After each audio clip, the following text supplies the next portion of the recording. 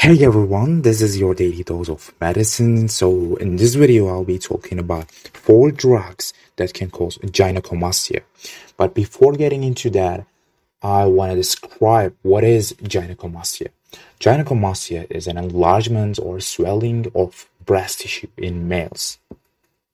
It's most commonly caused by male estrogen levels that are too high or are out of balance with testosterone levels. Now we can talk about the drugs that can cause gynecomastia. The first one is spironolactone, which is diuretic. It's mainly used for congestive heart failure, hypokalemia, hypertension, and hyperaldosteronism.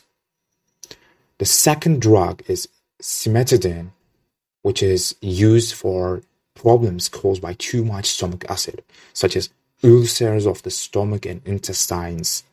The third drug is Finasteride. Finasteride is inhibiting DHT. DHT is actually the cause of male pattern baldness, and finasteride can treat this, but it can also cause gynecomastia. It might slightly increase the risk of developing a very serious form of prostate cancer. The last drug that I want to talk about is Ketoconazole, which is antifungal. I have a video about it.